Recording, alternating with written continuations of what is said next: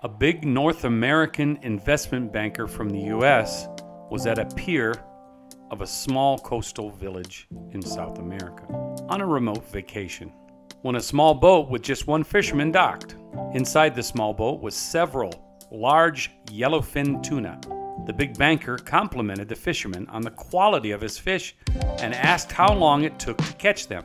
The fisherman replied, "Only a little while." The big banker then asked why he didn't stay out longer and catch more fish. The fisherman said he had enough to support his family's immediate needs.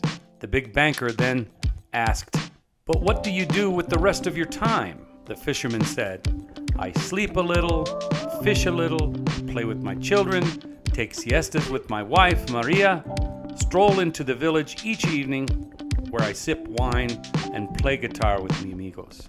I have a full and busy life." The big banker scoffed. "I have a Harvard MBA degree and could help you. You could spend more time fishing and with the proceeds buy a bigger boat. With the proceeds from the bigger boat, you could buy several boats. Eventually, you would have a fleet of fishing boats instead of selling your catch to the middleman where you would sell directly to the processor. Eventually, opening your own cannery. You would control the product, processing, and distribution. You would need to leave the small coastal village and move to the capital city, and then to LA, and then eventually to New York, where you would run your own expanding enterprise." The fisherman said, "But how long would that take?" To which the big banker replied, 15 to 20 years. "But what then?" asked the fisherman. The big banker laughed and said, "That's the best part. When the time is right, you would announce an IPO and sell your company stock to the public and become a very rich man. And you would make millions."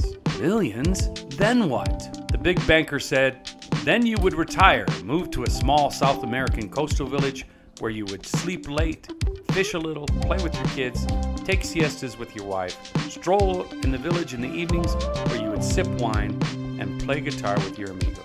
The moral of the story is sometimes just be satisfied with what you have.